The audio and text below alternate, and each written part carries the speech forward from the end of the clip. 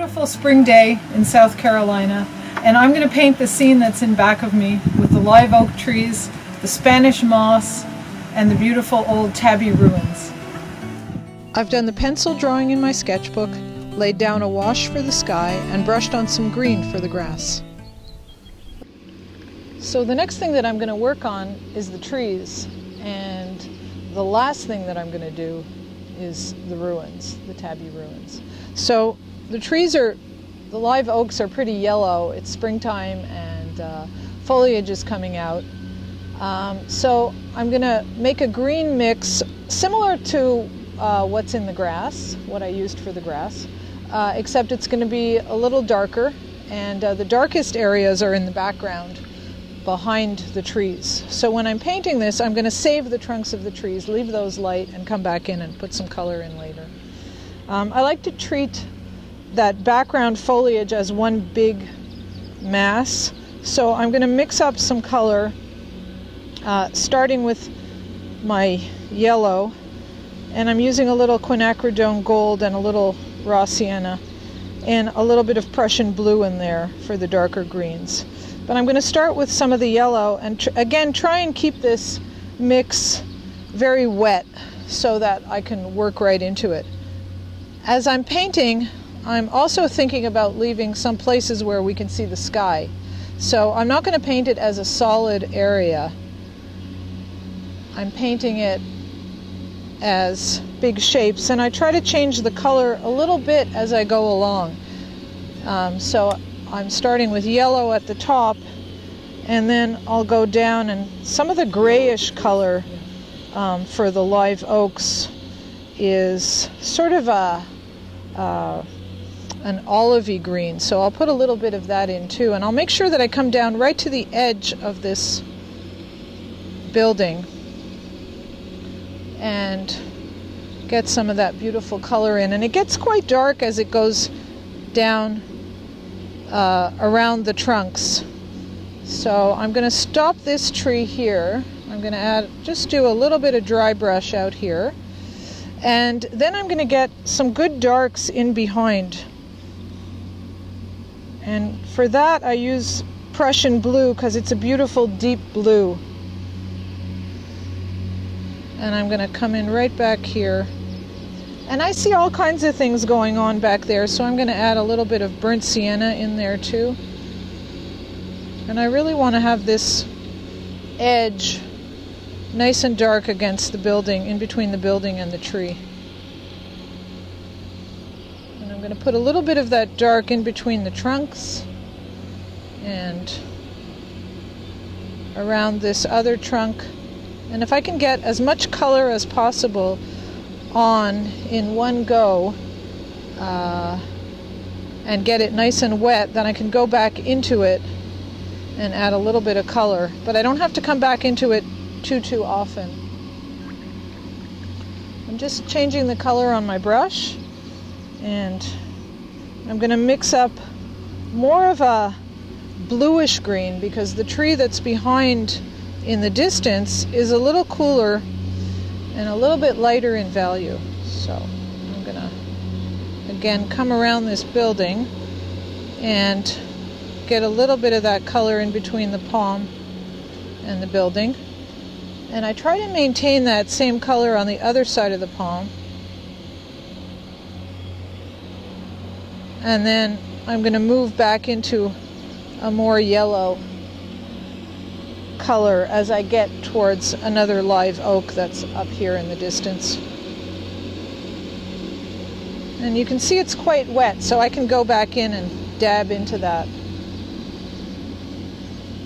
And I really like the edge of this beautiful old ruin.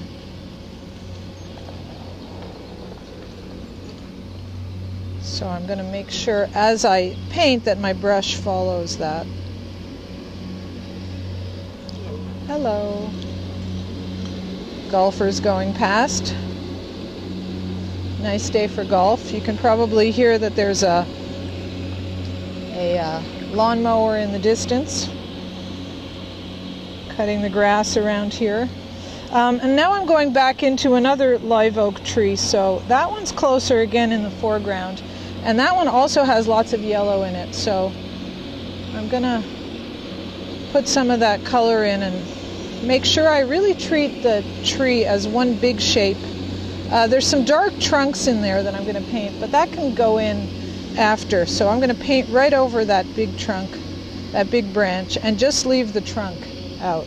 And that's gonna be that's gonna have a nice gray. And there's some distant trees in the back, and again lots of darks in the distance, and I'm even putting a little bit of red in there just to give that distance. I think it's good to have this. And if you can get those darks in when everything's wet, they're a lot livelier than when you do it on dry, so that's what I'm aiming for. Always painting a little more carefully at edges.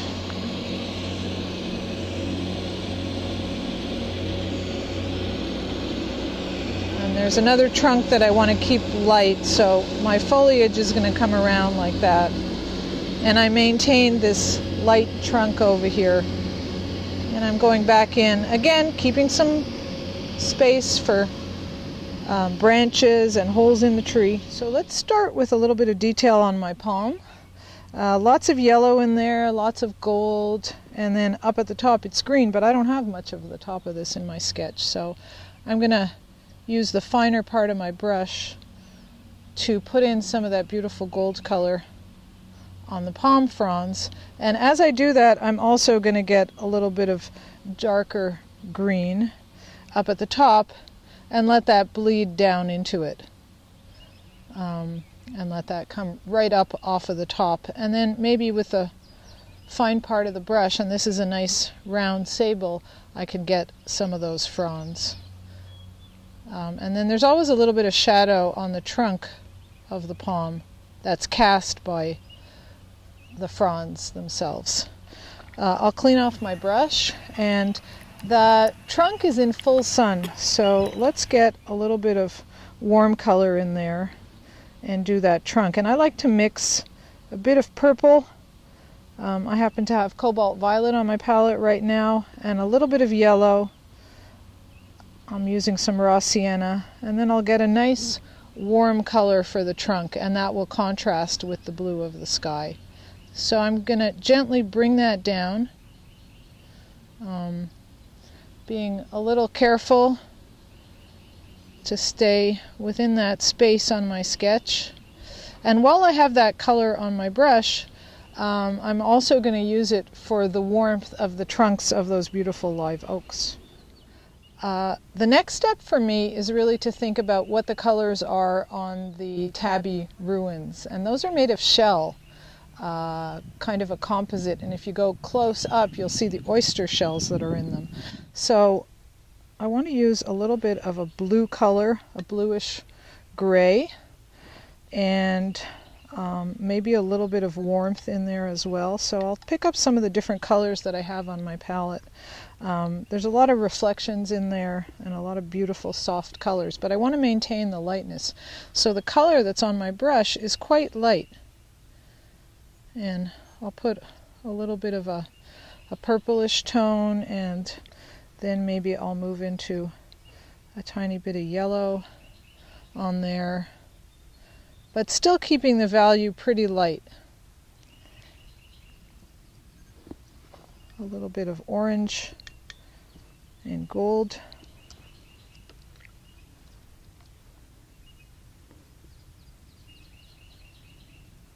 It's nice to, even though it's light, I don't want to keep it completely white. It's nice to have a little bit of very pale color, warm and cool on there, so that when I come in to do the darks of the windows, I'll be able to contrast that with the light of the building. And I'm leaving a little light edge there because I don't want the color of the tree to come down into the color of the ruins. I'll pick up a tiny bit of that those little bits of those puddles that are dripping down because my easel is at an angle. And the one area that I want to be a little bit darker is going to be the building that's on the far left. The live oak has a beautiful, the branches have a beautiful wave in them, so capture some of that wave even up at the top where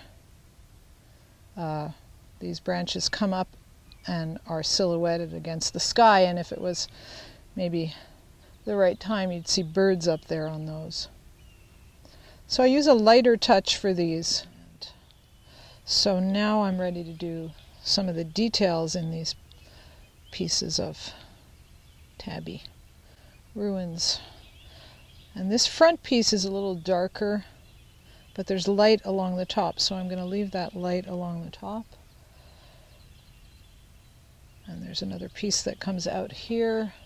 And then there's a window here, and the flat brush is going to help me do some of those shapes inside the windows. And I'm going a little slower now and observing a little more.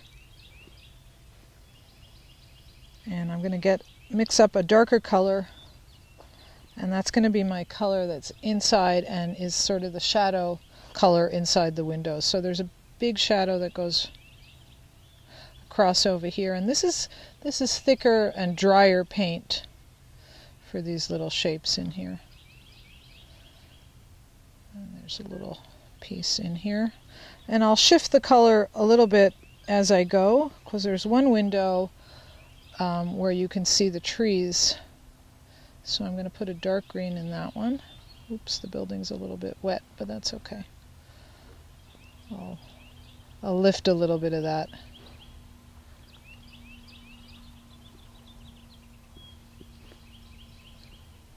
And then there's some dark inside this window. A little bit of dark along the edges here. I'll use a little bit of shadow going around this doorway here. There's a shadow under. There's a little window sill here. And a nice shadow over here. And then on this side, there's also some nice rectangular shapes, and those repeat the rectangular shapes that I have over on the other side. And as soon as this is dry, then I can come in and do some of the stone work and some of the little details on the stone. While that's drying, I'm going to put in some darker blues on my trees just to indicate the undersides of the trees. And then with a little white gouache that I have on my palette, I'm going to make a little mix for the Spanish moss, because that's pretty opaque and that's sitting right on top of the different tree, the foliage shapes. So I want to get a little bit dark in here and get a little more definition in the tree, as if you're looking through parts of the foliage to some darker parts of the tree, like that. And there's some dark right above over here, and a little bit of darker and bluer in the back where we have this big blue tree. So I'm going to get, I don't want it quite as dark, because again I want to keep that sense of distance in the background. So I'm using a little bit more cerulean blue in this mix.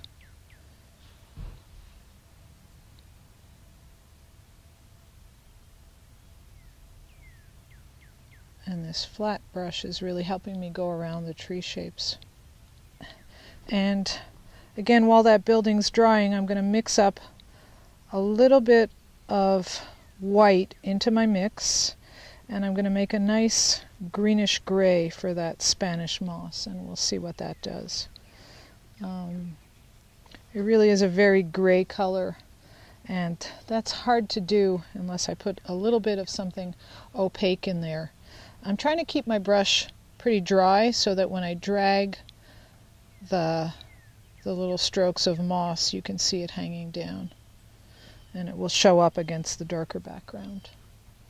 I don't want to make it too prominent, but I just want to have a little bit of a little bit of opaqueness just to give a sense of that moss. And that's why it's nice to have a little bit of gouache on my palette. And you could keep going forever on this, but at some point you probably have enough detail to understand what that texture of the building is. Along the edge of this one, there's a little row of something that was probably some kind of beams. So I'll put that in on there. And then there's some bigger holes, and I'll just change the color a little bit just to get a warmer color on the stone, or a grayer color. And I have a bit of gouache, so that's giving me a nice opaque gray along there.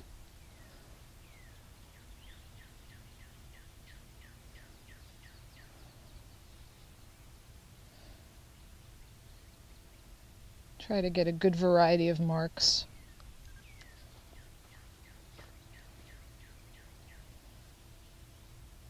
And my dry brush is really helping me. The edge of this brush is really helping me to say this is stone. But you don't want to overdo it with the texture either, so I'm going to stop there.